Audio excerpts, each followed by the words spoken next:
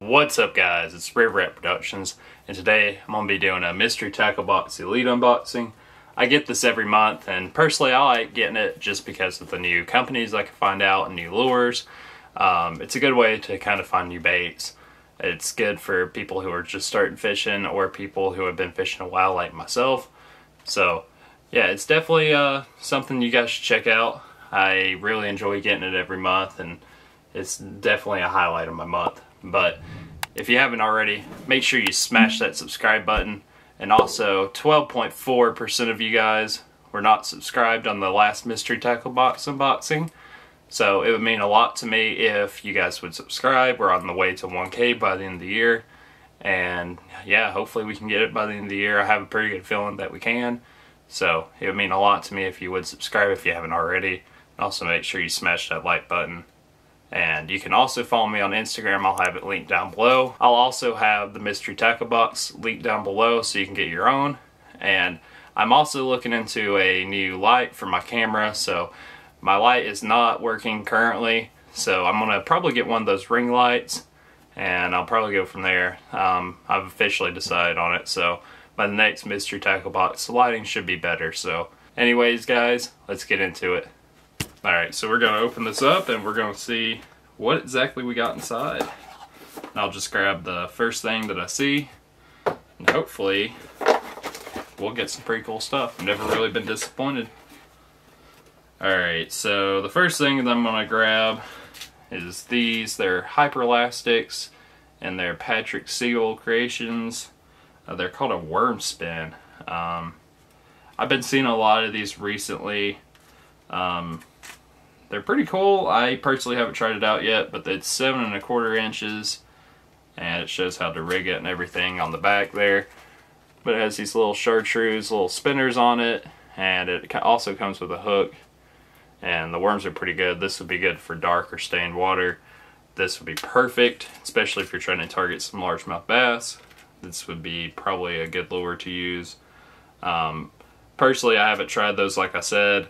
But I honestly was thinking about trying it in the near future. A lot of people are doing it with like Ned rigs. This is actually the first time I've seen it done with like a Texas rig, so it might have to be something I look into. And it comes with a 5/0 hook on it. Hook looks pretty sharp, and the plastic looks pretty durable. So can't wait to try it out. And then the next thing I got is a Guggen Squad Junior Contender, and this lure is in the bluegill color. And it is a slow sink. It's 4.5 inches long. And it's 2/3 of an ounce. And I've heard some things about this particular swim bait. I'm not sure exactly how I feel about it, to be honest with you. But I'll definitely give it a shot. I'll never knock something until I at least try it. But if you guys have had any luck on these, let me know down below. But yeah, that looks like it's a pretty good little lure. The tail looks pretty nice. And the hooks look pretty sharp, so yeah, definitely going to try it out whenever I get a chance, because I have a rod that can throw this. Then we got a Major Craft Zoner Hunter series. It looks like it dives 3.5 to 6.5 feet. It's 2 1/4 inches long, and it weighs 7/16 of an ounce. It is in the red craw color. The hooks look pretty good on it. I like the paint job a lot too. And that bill looks like it's pretty good quality also. So, I've actually never heard of this company, I don't think. I might have, but it's definitely been a while. So, I definitely think that this could definitely catch some fish. This would be perfect in the spring or with stained water. This would be a good lure to use. Yeah, I've had a lot of luck on ray crankbaits, specifically like square bills, especially during the spring. So, this is definitely going to be in my arsenal for like February, March-ish. I feel like this would probably do pretty good, especially whenever they're not up too shallow just yet, and they're still kind of deep. I feel like this is going to be killer to imitate some crawfish. And then we got this pretty cool little spy bait here. It's made by Jinko Fishing, and I'm probably going to butcher this. Shinobi Shad is the name of it. I think that, no, that's not the color. I think the color is Grimace, I think. I'm not really too sure, but that looks pretty cool. I've actually heard this company before. I've actually never thrown a spy bait. It's been on my list for something I want to learn. Just not really too sure about it, so definitely kind of want to try it out, but I like the paint job on it. It will definitely stand out and kind of stain water, especially with that chartreuse belly. And personally, I have really good luck on lures about this color, so I definitely think it'll work. It looks like the hooks are pretty sharp. Looks like the paint job's pretty nice. It looks like it's made out of some pretty good materials. It's definitely a lot smaller of a profile than I thought it would be. I've never seen one this small. Yeah, I've never seen one this size, so maybe this will do better. Maybe this will be pretty good for smallmouth. Like I said, I don't really know. I haven't really thrown any spy baits, so we'll have to see how it goes. Then we got 10,000 Fish Sakoshi bugs. I love these on my tightrope. They are honestly some of the best trailers for those finesse jigs that I use. This is in the blue crawl color, and personally I really love these. You can even put these on a Ned rig if you wanted to. It would do pretty well there. I personally haven't tried it, but I'm sure it would work very well. Christian actually throws these on Ned rigs quite a bit, or at least he used to. Yeah, it's definitely a nice little thing to get. I'm a pretty big fan of these, like I said, and they make really good trailers for some finesse jigs, that's for sure. Especially for smallies, this is a killer lure. Then we got the Excite baits, and I'm not sure what color this is. It doesn't say, but it's a creature style bait. It looks pretty nice. It's like a June bug color with some blue flakes or green flakes. I'm not really too sure. I think it's green flakes actually now that I'm looking at it. It looks like it would do pretty good. I like how translucent it is. It would do probably pretty good in stained or clear water, especially with how clear the lure is. I feel like this would do really well. I've had really good luck on colors similar to this, so I'll definitely give this a shot. And it also says it's a high floater, so I assume that this floats in the water. I'll have to go look into it after this video, but I definitely feel like this is going to be a really good lure to use, and especially whenever you put it on like a Texas rig, or you can put it on a Carolina rig, and this would probably shine. And then we got a Callan's Swim Stalker jig, and it is 1/4 ounce. It looks like it's a bluegill color, but that is a really nice lure. I definitely think this would do pretty good. It says the recommended trailer is the Uncle Josh Pork Frogs. I've never heard that one before, but I have heard of this company.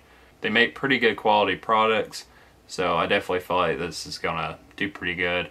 That color is really good, especially whenever they're feeding up on bluegill. This would be a good imitator to throw. Then we got this sticker, and it says Worms at Work. I actually kind of like this sticker. It's pretty unique. Really haven't seen too much like that. I really love getting the stickers out of the box. I put it on my tackle box, so that's definitely going to get added to the collection. I think this is probably one of my favorite stickers that I've got from them. And then it says where to fish the hyper-elastic worm spin. It kind of shows you. I'll just show you guys that in case if you want to pause it so you can read that. But basically it says matted grassy covers, grass lines and weed lines, ripraps, tree stumps around and under docks, under bridges, and down trees and submerged timber.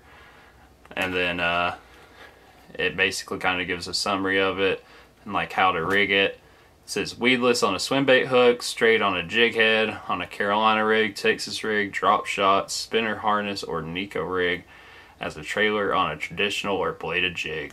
So I like getting this too because it kind of tells me some of these lures and like where you should fish them at, especially like something like this, which I'm not really too sure on. But yeah, that's a pretty good little lure, honestly. I can't wait to try it out. And then we got the dibble, and the dibble is basically some fishing tips and tricks that you can use. It's pretty good to read through, honestly. It's good for experienced anglers and people who have just started bass fishing. Some things in it is like a history of MTB. Talks about how they started and everything. Biospawn gets an origin story. How to fish spy baits. I'll probably have to read up on that, honestly. Panfish in the heat. How to clean bait casters. It has an Ask Carl section. How to catch walleye in the heat. Getting salty with poppers. The 5 trout flies you should carry at all times. Catch and release photos. Biospawn, creating genetically engineered baits. And then it has a Carl's Corner on the back and has a little matching section that you can do. So it's definitely pretty interesting to read through. It's some pretty useful information that relates to fishing or fishing in general, like fly fishing. They were talking about flies in there, so it's definitely something to read through whenever you get your box. But now I'm going to see how much everything was worth in my box, and I'm going to tell you at the end if I think it was worth it or not. So let's get into it, guys. Alright, so the first one is the Googan Squad Junior Contender at $19.99, and that's the swim bait here. And personally, like I said earlier, I've heard some things about this. I'm not really too sure how I feel about it, but I will give it a shot because I will try anything once. And I'm actually pretty curious on how the action is in the water. So it'll definitely be something I'm going to look into, and I can't wait to actually give it a shot. And then we got the Major Crafts Zoner Hunter for $9.99. And I really love this paint job on this. This is going to be a killer in the spring, especially early spring. This is going to be good to imitate molten craws. So I can't wait to actually give this a shot and see how it does. And especially since it can dive a little bit deeper. Whenever the bass are a little bit more deeper, this is going to shine. So can't wait to actually give this a shot and actually try it out. And then we got the Hyper Elastics Worm Spin for $9. And honestly, I can't wait to try these out. I almost bought some of those whenever I was at the beach, those little spinners. I'm not really too sure on exactly what you call them. I guess tail spins. I'm not really 100%. If you guys know, let me know down below because it's kind of new to me. But yeah, I thought about trying it out. I thought about using it for like a TRD or pretty much any Cinco style bait. I feel like this would do pretty good. So yeah, I definitely might try that out and see how this does. I'm actually pretty curious. Then we got the Jinko Fishing Shinobi Shad for $8.99. And honestly, I can't wait to try out this spy bait. I've been wanting to try out a spy bait for a while. I'm not even really sure exactly how you fish it. I mean, I kind of know, but I don't know exactly like where you should fish it, you know, like what conditions. So I'll give it a shot. I'll try this out. It looks like it's a pretty good quality lure. I love the paint job on it, and I also think the hooks are pretty sharp. And I feel like it can definitely catch some big bass, and it has that smaller profile where I can use it for smallmouth too and still catch a decent amount of them and not like kind of weed them out per se. So I'm definitely going to try this out, and I feel like it's going to be good. If you guys have any experience with lures like this, let me know down below and let me know where it works best for you guys because I'm actually kind of curious. So yeah, let me know down below. And then we got the Excite Baits Hogalicious for $5.49. So I guess that's what it's called. They don't put that on the pack, and that's why I read all this at the end. But these are going to do good, especially in like muddy water conditions. You can use them in clear water too because of how translucent they are. I feel like it would do pretty good. You can definitely trigger some strikes with this. Personally, if I was to fish this, I'd fish it on a Texas rig or a Carolina rig. Both would be pretty good, and I feel like you can definitely get some pretty nice bass on these. And then we got the 10,000 Fish Sakoshi Bug for $5.29. And like I said earlier, this is a really good trailer for the tightrope jigs. That's probably the only thing I really use these for. I mean, you can put them on a Ned rig, but personally I love using these as trailer, and they are proven to catch some pretty nice smallmouth. So it's definitely something that you should check out if you haven't yet and you fish a lot of tight ropes. Try putting one of these on as a trailer, and I promise that you will love it.